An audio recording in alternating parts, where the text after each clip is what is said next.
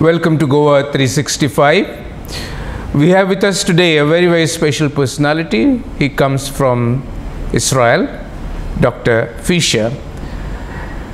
He is many persons in one body. He has 3 PhD degrees. He has done his master's in pharmacy, in microbiology and biochemistry. He has been a teacher. The company, Dr. Fischer's Pharmaceutical, which he runs, is the largest private company in Israel, not just in the pharmaceutical sector, but in any sector. Private manufacturing company. Private manufacturing country. So welcome, Dr. Fischer. Thank you. He is here today for not selling his products to India, but he is here for actually propagation of peace through art. So first let's understand from him his early life, his aspirations, his education. So Dr. Fischer, please tell us about yourself a little. Okay, I studied biochemistry and microbiology at the University of Jerusalem. And then I was teaching in Harvard University in America, biochemistry, 1 year. And then I went to University of California where I studied pharmacy, pharmacology, and developed eye drops for glaucoma, against glaucoma, which is a pressure within the eye. Then I went back to... Was this a patented product, what you developed against glaucoma? Yes, it was patented. It was the drug of choice for several years. Now there are better ones. Okay. So, and it was used in many countries. Okay. Glaucoma, by the way, is a condition of the eye where the pressure inside the eyeball becomes very high, and then many things happen, including pain. So, while you were a student, you developed this medicine. My doctorate. Yeah. And then I went back to Israel with my wife, and we started a company. We had $5,000. We rented a place of 100 square meters. Cost us $115 a month. And I started to develop eye and skin medicines. We specialize in eye and skin. And now we have close to 1,000 people in our company working with us. Over 30 people in the laboratory who do, all they are doing is developing new products. We develop hundreds of products. And we sell in 30 countries. Unfortunately, not in India yet. We are trying, but we are not selling in India and nothing. And here we came with our exhibition or collection of art for peace. Before we go to that, I would like to know a little bit more about your company. You come from a land which is a conflict zone in the world, one of the important conflict zones, and between Arabs and Jewish people. And you and your company, do you have any Arabs working? Yes, we have about 200 Arabs working with the Jewish people together in full cooperation and full good relations. And in Israel, people don't hear about it. What you hear on the news always is the conflicts and killing and wars, but we have a lot of Arabs and Jews working together in all of our hospitals, the Israeli hospitals. You have Arab doctors, you have Arab pharmacists, you have Arab lawyers in Israel. The Arab population in Israel is about 20% Arabs and about 80% or 70% Jewish people, and the rest are different. So can you tell me a little bit more about this, because this is very nice to hear, because most people, as you rightly said, including most press and television, talk about conflicts. Most people talk about war, not about peace. Right. So you give an example of Nazareth. Yes. In Nazareth you have Jews and Arabs. I mean, it started with Arabs, especially Christians. You have many churches there and so on. But you have Muslims, you have Christians, and you have Jewish people. And they all live together. And they call it the city of peace. But it's also in Jerusalem, it's also in Tel Aviv, Jaffa, which is another big city, the biggest city in Israel. And we also do business with Arab, what they call a Palestinian territory, which are only Arabs, and we have a conflict with, we still negotiating, signing a peace agreement with the Palestinians, which is maybe will be in the near future, I don't know when, but we work very good there. We have very good relations. They all use our products. In Israel, we're in every home, our products, and that's it. So what is the total turnover of your company? The what? The turnover of your company? We are about over $100 million. With $100 million, okay. Over. Now, coming to the reason why you have come here is for Art for Peace. So you started this project, and I read in your autobiography about an anecdote where you actually went for an art auction. Can you please tell us about it? Yeah. In 1979, Egypt and Israel signed a peace agreement. So an art collector, he went to the post office and bought envelopes with the stamp of the first day of peace between Israel and Egypt. He sent it to 100 artists and asked them to paint on the envelopes on the subject of peace. And they did, and then they had an auction to sell it, and I bought it in the auction. And since then, we showed it in museums in Israel, and then we took it around the world. And then when there was a peace agreement signed between Jordan and Israel in 1994, it's about 15 years difference between them. Again, we went to the artists and asked them to paint on the subject of peace, and they did. So we had about 300 or more envelopes on the subject of peace. And we went around the world, starting in New York, Washington, London, and so on, to show it. And really, artists represent 90% of the population, not all of them. And the artists who paint on the subject of peace show that Israel wants peace, because people hear only about wars, about Israel. So we took it around to show the people that we want peace. And in every opening of the exhibition, we made sure that the ambassadors of Jordan, Egypt, and Israel will speak in the opening. And we thought that we contribute to peace. We didn't think that we're not naive, that we thought that peace will be bought by art, but usually art and culture come before the diplomats and the politicians, because art is an international language. You don't have to understand the language, you don't understand. You see art, you understand it, no matter where you come from. And we see our responsibility as a big manufacturer and industrialist to contribute to the community also. And we do it in different ways, which I don't think we should talk about it now, but part of it is through art. And my wife and I took this subject because you have to specialize in something, you cannot do everything. And we started with this, we bought this collection in the auction, and then we added envelopes and other pictures. We also declared a competition among the children of the world on coexistence and peace. We received about 1,500 envelopes, not envelopes, I'm sorry, pictures, paintings,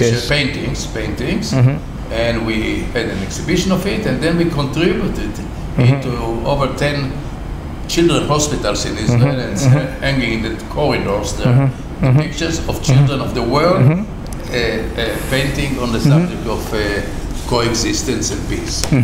You also published a book with all these pictures. Yes, we published a book, and this book we gave to our presidents of Israel, King Hussein, who was the king of Jordan, and then King Abdallah, his son, to Dr. Kissinger, who was the foreign minister of the United States, and to everyone and to our prime ministers, of course, to everyone that we thought that he can contribute to peace.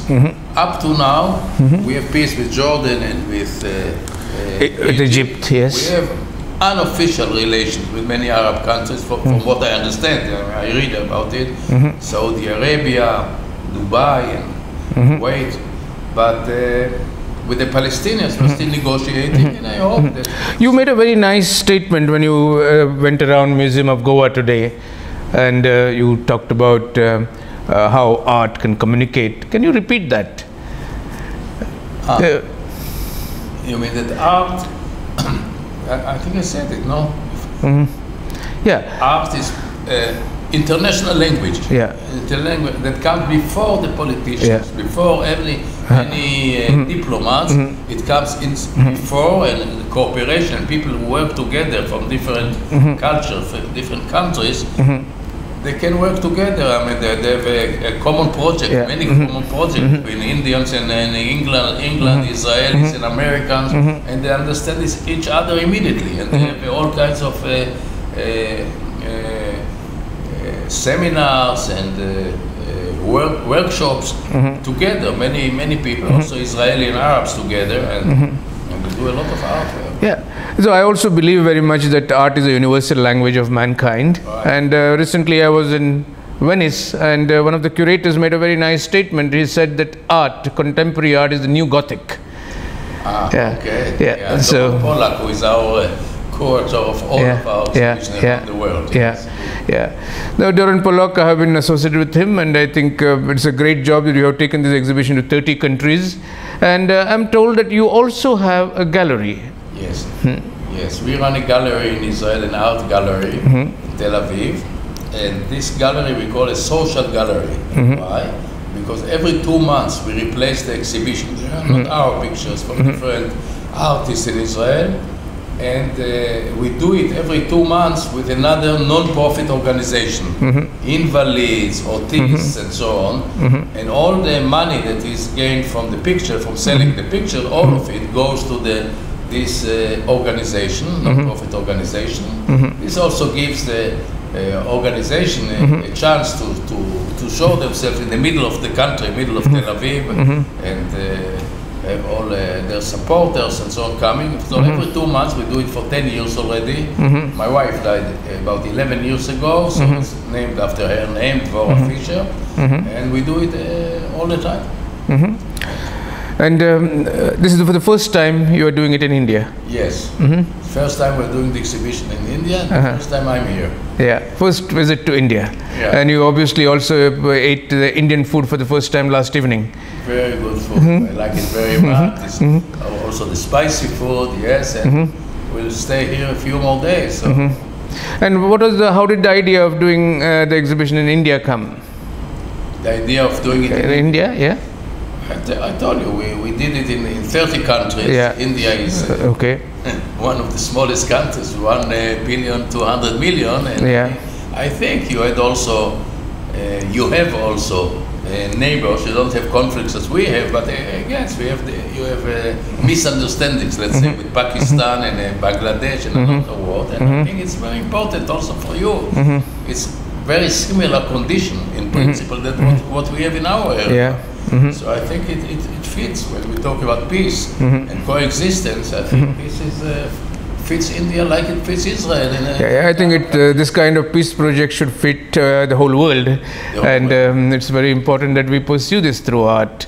Unfortunately, most of the world has conflicts, even internal one, like in Belgium between two sections, and now in Spain they want to separate again. So we have conflicts almost everywhere. So unfortunately, it's important for everyone.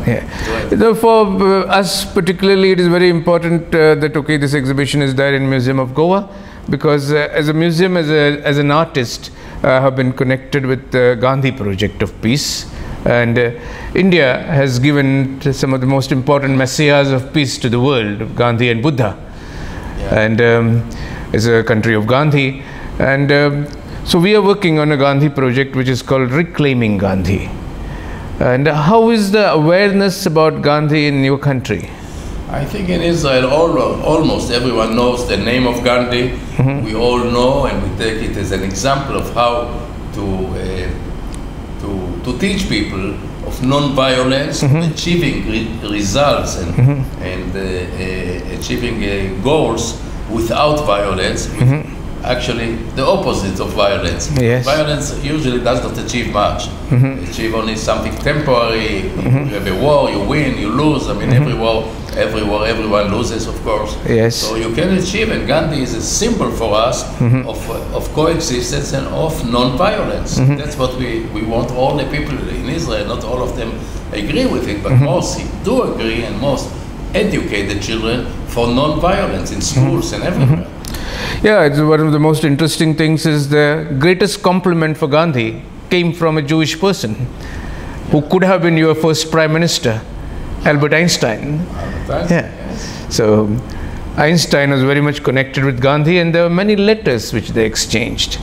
And one of our projects is Gandhi and Einstein.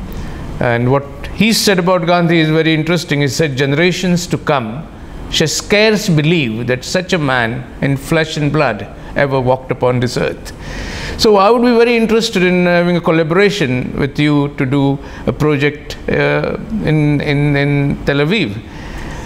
I think we should, either in our gallery or in other, to expand your project of Gandhi, Gandhi memory or Gandhi, what do you call it, history, to Israel and show it in Israel, not that we hear it from the distance. No, no. It has to be in Israel. We'll invite many Israelis, and it will be, I hope, in Israeli television. Everyone will see exactly, will understand more, because we don't know the details, all of us. Some new, I mean, people of my generation know more about it. We saw movies, we saw everything about Gandhi and his non-violence movement.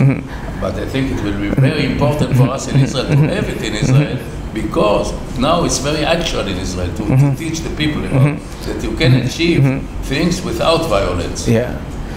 And I think what you're doing is also very important, because I believe that especially through even involving children, doing works, posters connected with peace is very important, because I have a friend here called Amitava Bhattacharya, and he works with tribal artists. And in India, as you know, we have a lot of Maoist areas, Naxalite areas, and a lot of killing happens. Actually, the internal threat from Naxalites to India is greater than the external threat. And there's a lot of violence here. And this man devoted his life to basically promoting crafts and music of the tribal people. And there are concrete examples that at least in a few areas, the Naxalite and the Maoist violence was completely eliminated, because people devoted to art and they started singing rather than shooting bullets. And I think the art has a great role to play in achieving this. Well, I think it's more important even now in the world, because terrorism is spread so much, and this is violence. And almost everyone in the world knows that it disturbs life, and it kills people for nothing, and you have to, and maybe it influences some children. They think that the terrorists achieve things, so you have to teach the children how to object it, how to fight it, and how to grow without violence, and that they can achieve their dreams better without violence, without wars, without terrorism. And I think it's now Do you have any grandchildren? What? Do you have any grandchildren? Yes. Do they play with these video games? Do you watch them sometimes? Of course they play. And most of the games, you must have noticed, are games of violence. Maybe, I don't know. I don't watch them. Yeah, but this is another interesting thing which I'm observing, that most video games which our children play, unfortunately, you get a point when you kill. Yes. There's all the time killing happens. So, as a Gandhi project, we are actually working on creating video games of compassion. Very good. That you create an act of kindness, act of non-violence, and you win a point. So it's very important, because these video games are spread all over the world, and the children are always all the time playing with it. So it's very, very important to give them the right movies, right games on video. What are your future plans with this project of peace, art for peace? What are the future plans? First of all, I buy pictures and sculptures, painting from all over the world on the subject of peace, and only. I'm not an art collector. I'm a peace collector. Oh, that is wonderful. I think. And I don't think that most of the artists like it. what I'm saying, but that's the truth. I'm interested in peace, and I started it, my wife and I started it, because we thought that this can be one contribution to peace, and we as individuals, that's what we can do. I mean, we do it with our money, with our time, we don't ask anyone to support or to participate, and you have to do what you can. So this is what we can do, and I'm still buying and like what we are doing now in your museum here. We want to show to people the artist messengers of peace collection and exhibition. I think peace is the greatest form of art. And hopefully our leaders realize that, and the people realize that, because violence has been tried enough and has not worked. Right. So one has to, high time we try peace. Yeah. Gandhi had a very interesting idea. He thought about an army of peace. You might be aware of the army, terracotta army in China. Yes, of course. There are, I think, 8,000 human-sized figures of terracotta, and the army which was supposed to protect the emperor in his afterlife. Now we have come up with an idea of creating an army, a terracotta army of non-violence. 1,000 or more figures in terracotta, created with almost about 200 tribal terracotta artists. Do you think, and Gandhi believed that if there is an army with guns and there is another army across without guns, just wearing a white dress with nothing, so they kill me, Gandhi believed it will work. What do you think? I don't know. You don't know? I don't know if it will work. If someone attacks you, I mean, you have to protect yourself, and I don't think that if you say, okay, now kill me, I don't think it will work. Okay. But an idea. Yes, it's good, but I think you have to teach both sides, not to attack. But if you are attacked, you have to protect yourself. Even here on the street, I think. I don't know about it. You say, okay, someone comes to rob you, and you say, okay, I'm not violent, take whatever I can. Maybe. Yeah. Would you like to add a little bit more on your future projects? Yes, as I said, we see it, our activity in art or in social activity as an integral part of our company, not as a philanthropy. We put a lot of money, and my daughters, I have 3 daughters, they are very active in different organizations, non-profit organizations, helping children who were taken out of homes, broken homes, or where there was cruelty against homes. So we are supporting financially, and the daughters are working on this. Other project, one of the daughters is an artist by herself. Yeah, I see her book here, yeah. Right. Lovely works, yeah. Yeah, and she contributed now 16 pictures to emergency hospital. They are hanging there. We contributed pictures to children hospitals. One is also the head of the education committee of the Manufacturers Association. Another daughter, Sigal, is active in an organization, volunteer organization of women to support and to enforce women who have no money or who need help. So they also help a lot of women projects. Like if someone wants to go to the university, a girl, and doesn't have money, so they help her with this and other things also. And we continue in the future. First of all, in our business factory, we are developing products, and we're thinking, since it's medicine, and without health, you cannot fight for peace. You have to be healthy first. Yes. So we are now looking at the future, because medicine, as you know, in the future will look different than what it is today. There are many developments and many future developments that we don't know about them anymore.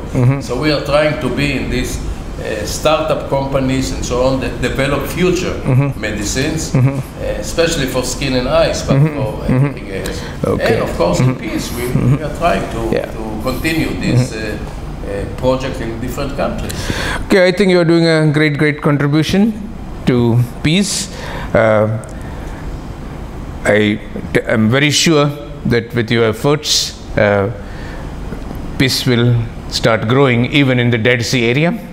in spite of the high salinity and high tensions. And thank you for bringing this exhibition to Museum of Goa, to India. And we are really looking forward to associating with your organization and also taking the Gandhi project to Israel and perhaps more parts of the world. Thank you very much. Thank you for allowing us to show it here and to maybe start a worldwide project with Gandhi thoughts. Yes. Thank you very much. Thank you.